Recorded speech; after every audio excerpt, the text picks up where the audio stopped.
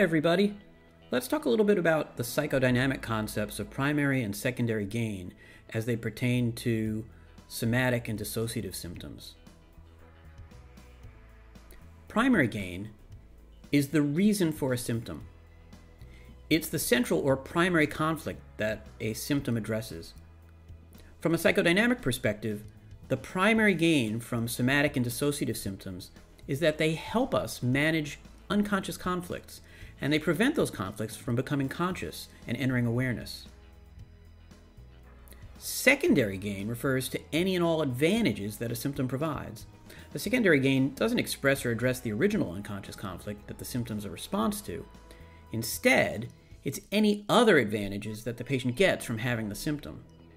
It's called a secondary gain because it constitutes all the benefits we get from a symptom that are in addition to the primary conflict that the symptom was developed to address. So imagine a hypothetical client named Sue, and Sue is a surgeon. And soon after one of Sue the surgeon's patients dies on the operating table, she develops pain in her arms and legs that prevents her from doing further surgeries. The primary gain that Sue obtains from her pain symptoms is that she avoids and remains unaware of her conflicted feelings about her patient who died. Because she can't work, Sue is placed on disability, and she begins collecting disability payments. Her mother, who lives cross-country and whom she's very close to, comes to stay with her to help her with household chores. And Sue really likes this. So both having her mother nearby and receiving disability payments are secondary gains for Sue. They're additional benefits of being symptomatic, but they aren't the reason she developed hand pain and leg pain in the first place. Now, one of the ways we can tell if someone is malingering, which is a fancy word for faking their symptoms, is by determining whether there is a primary gain or not. If there isn't, then the person is faking it. If Sue were pretending to have pain in her arms and legs just to collect disability and have her mother come visit, she'd be a malingerer.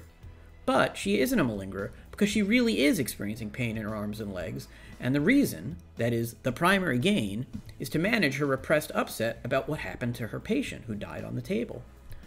The other benefits that she gets, her mom coming and the disability checks, are secondary gains. They're other good stuff Sue gets as a result of her somatic symptoms. So do you remember when you were a kid and you pretended to be sick so you didn't have to go to school? You were malingering. There was no underlying unconscious conflict or primary gain behind your symptoms. You just didn't want to go to school. And so the not wanting to go to school, which would be the secondary gain if you actually had symptoms, was the primary goal for you because you were a faker. Pretty sneaky, bub.